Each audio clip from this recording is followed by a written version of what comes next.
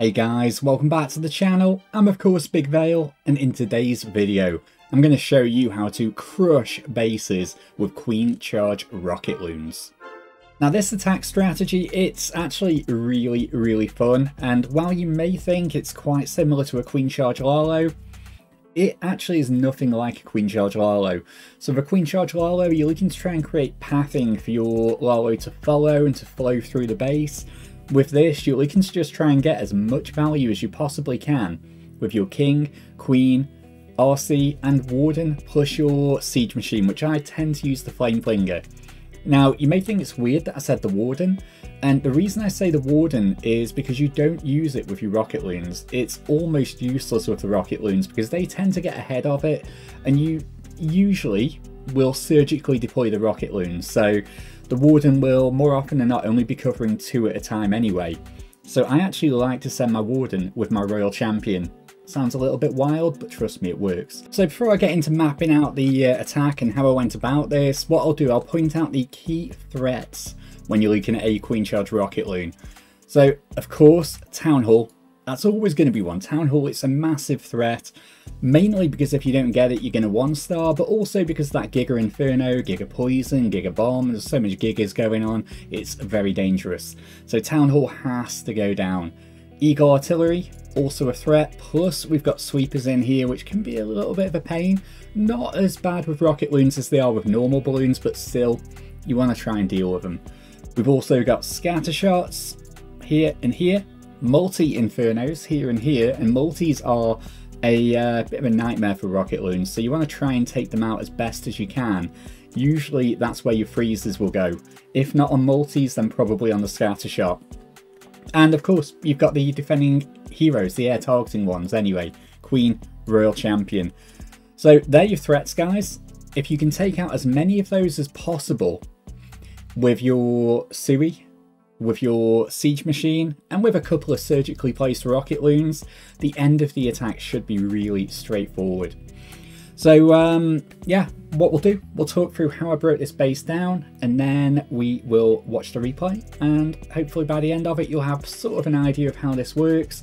And of course, don't worry, we do have a few more replays to show to you afterwards, so this isn't all you're going to see, guys. We're going to have a few different base types to demonstrate on.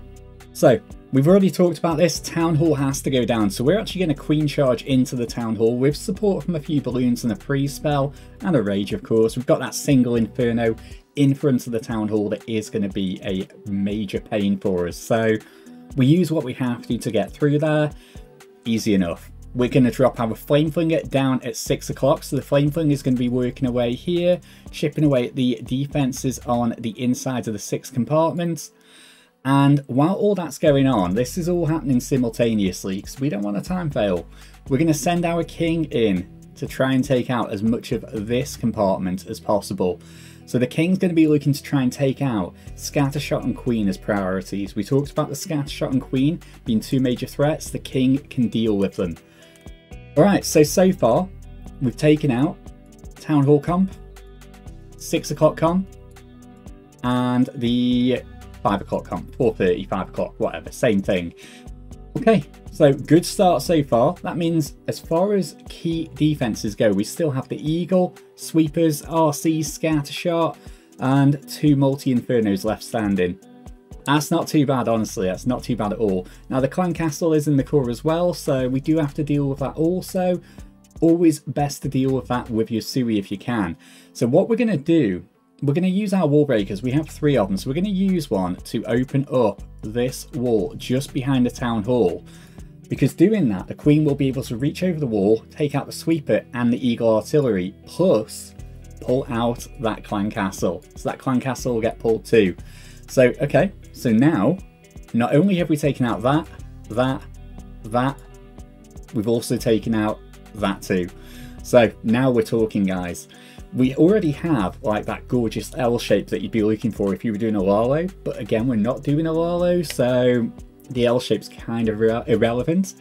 So what we're going to do from here, the Queen Charge is still rocking it, she's doing her thing, our Flame Flinger is still no doubt ploughing through the base. Now, we need to focus on what to do with the Royal Champion and the Warden, who synergize so well in this attack. And it's really simple. We know we need to take out the defending RC and the scatter shot. They're our priorities here. So we're just going to send the RC in with the Warden from over here. Easy. The RC and Warden will work through these defenses with the Warden's ability, RC ability, and a rage spell if you need to. Plus, you know, if you've got any freezes left over, your invis, go for it, rock and roll, guys. You can probably take out, in fact, you can definitely take out all of that. And you can then move on and maybe, I mean, I do, just so you know, guys, that's why I'm saying it. You maybe even take out that multi-inferno there in that wizard tower. And when I say maybe, I mean absolutely, definitely you can do that. So from there, guys, that is all of our Sui work, all of our Flame Flinger work done. All that's left to do is just to deploy the Rocket Loons. Now, if you want to know how to deploy them, it's very easy, much easier than it is with normal Lalo or with Hybrid or any of the other Queen Charge attacks that I've shown you. Typically, all you'll be doing is dropping 2 Rocket Loons on each defense.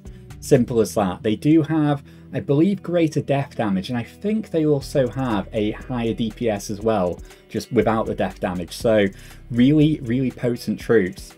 2 per defense as a rule, and then if you've got any left over, send more in to the high value defenses. So in this case, it'll probably be the multi-inferno over here. Okay, so we've talked enough. I feel like it's time to press play, so let's rock and roll, guys.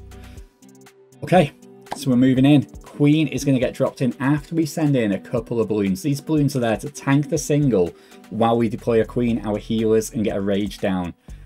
Balloon going over. Now we could send a Rocket Loon into the single, and there we do. We do. Beautiful. That's damage on that single Inferno right away, which means the Queen can one-shot it.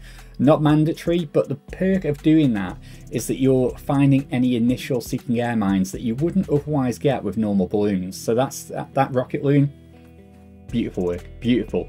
So we've got our King working his way up. He's going to move into the Queen and Scattershot compartment, as we talked about.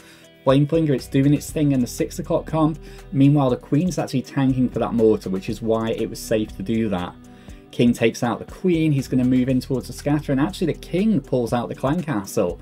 So we get that earlier CC pull than expected, which means the Queen can deal with it in her own time. She doesn't have to do it while she's stepped up trying to take out the Eagle. So you know what, I'm calling that bonus points. We've got our Wall Breaker. Oh, we didn't get into the Eagle compartment. I thought I did. Okay, I tried to, guys. I tried to get into the Eagle comp. That's Big Vale being a big noob. So apparently I swagged one of my Wall Breakers. So the Queen doesn't get into the core, which is a shame, but not the end of the world. And you know, I wouldn't be showing you this attack if I didn't 3-star it. So Queen ain't going to get into the core, but it's fine. She's now going to drone up, take out the defending Royal Champion, while our Royal Champion and Warden can keep pushing on through. Fire off the Eternal Tome just before the RC's ability was forced. Rage goes down because we want to get that scatter shot down. We're prolonging the RC ability as long as possible, and for no other reason than I feel it's just more value on the back end. So RC now moves on to the multi-inferno, and look at what we've got here, guys. The Queen actually does eventually get through to the Eagle. So Eagle's going to go down. Now we can start to deploy these Rocket Loons. You notice I'm putting a couple on each defense. And we are starting to shred the base, guys. Freeze spell goes down on the Wizard Tower and Multi because they're honestly our only threats. And now the net is closing in. Our Rocket Loons are wrapping around those final defenses. Queen gets into the core.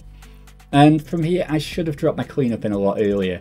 What you should really be doing with this attack is starting to deploy your cleanup really, really early on, as soon as the coast is clear. Just because otherwise you're at risk of a big time fail. In this attack, you have got potential to time fail, although you don't really need to drop the Rocket Loons in until you've got about a minute and 10 seconds left.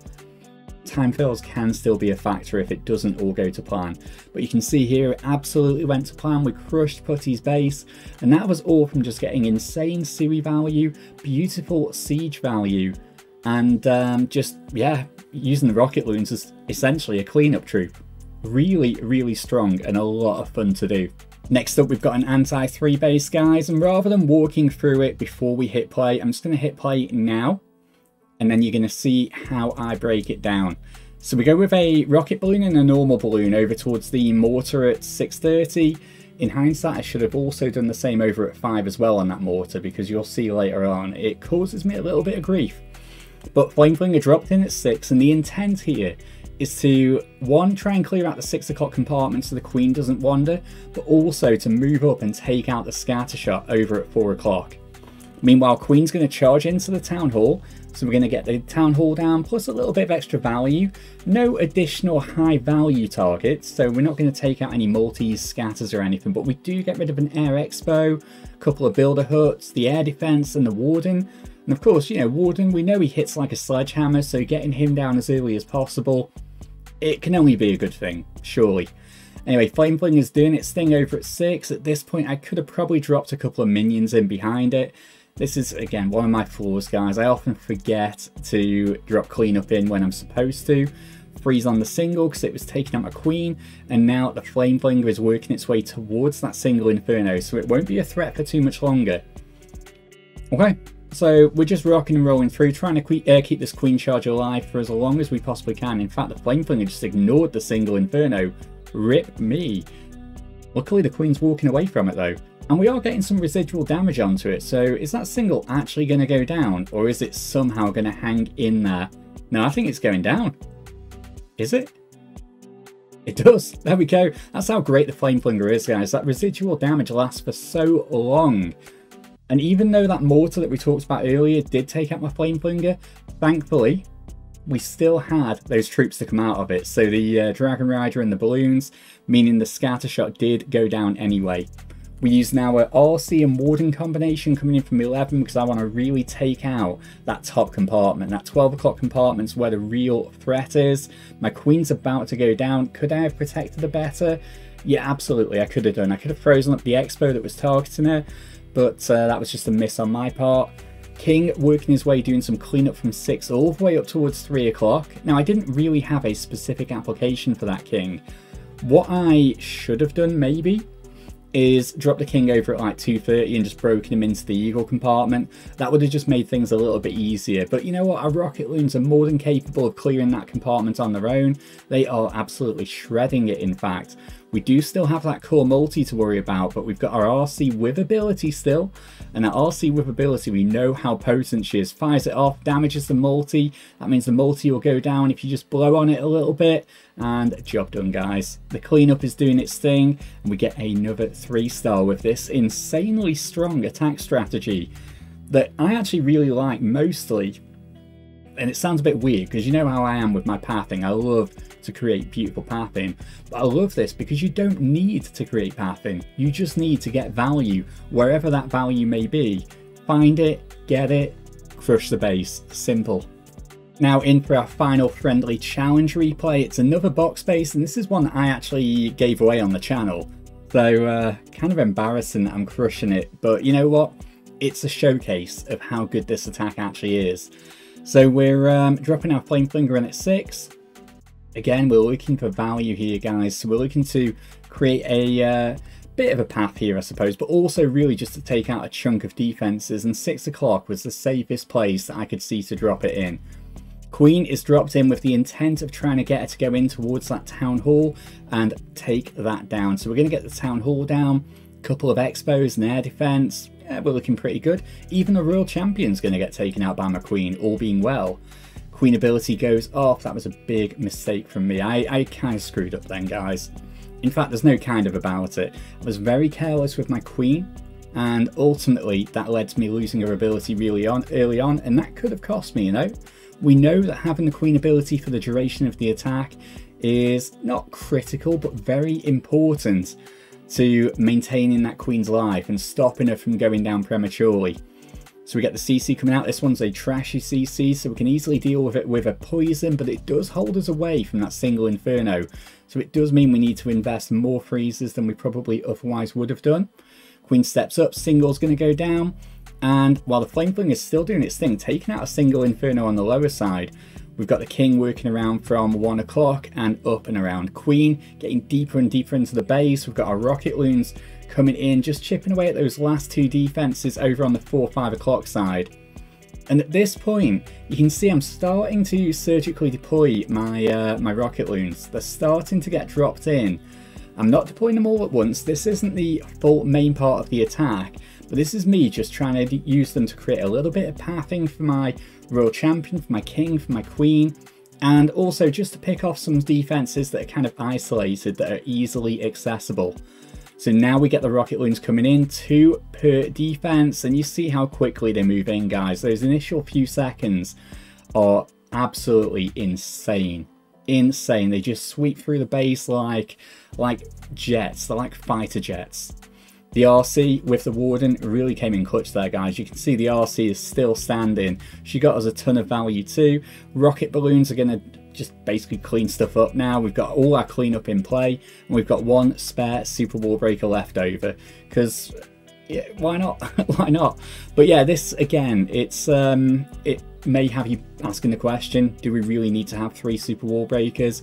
And again, my answer is not always. And if you are in a war situation, that time, in that sort of scenario, you can get away with maybe switching it up a little bit, maybe take it down to 1 if you only need 1. But it's always worth having all 3 just for Legends League. So if you are going to be using this comp or tampering with it, try to keep those 3 Super Wall Breakers in there, at least for Legend League hits. I promise you, you'll be thanking me later. And just to wrap things up, we're going to go into a couple of Legend hit replays, just so you can see this working in Legends, and kind of just to prove that I don't just do friendly challenges and post the 3 stars. So it is also effective in your Legend Day, and I'm going to be taking this into Legend Day for at least the first couple of days of the new season.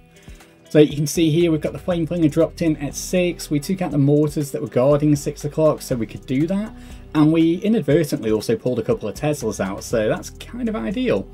Queen Charge, we've got her trying to move in towards the Town Hall. Now, I know what you're thinking, it's a bit of a risky play sending the Queen into the Town Hall, just because it's guarded by 4 Expos, the Queen, Royal Champion, 5 Builder Huts. I mean, you know, it's not a nice place. It really isn't.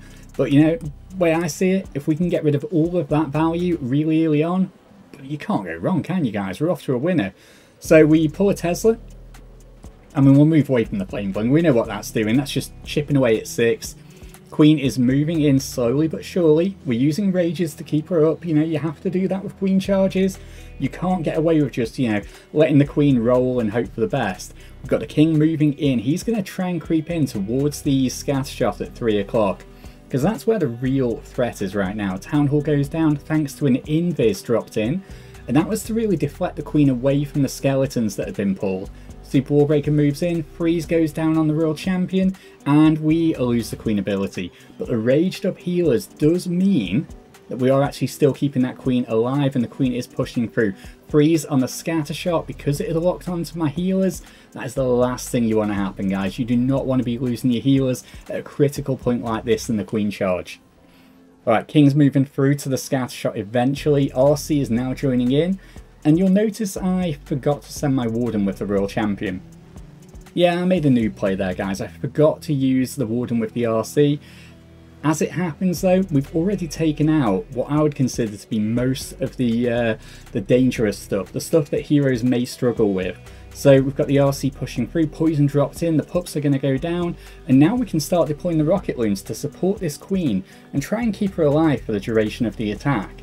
So plenty of Rocket Loons sent in towards the scatter shot. That scatter is going to go down. Beautiful work.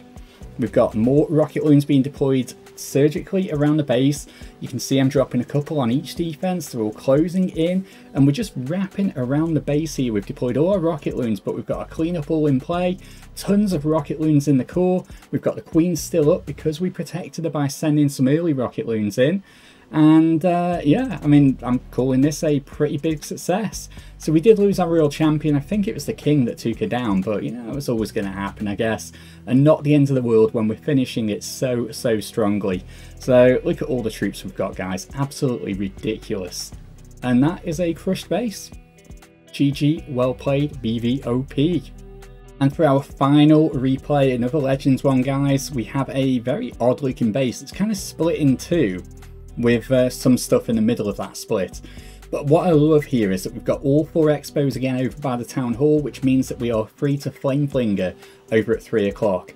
A couple of Rocket Loons in on the mortar just to make sure we're free to do that, and the Flame Flinger can get almost unlimited value there.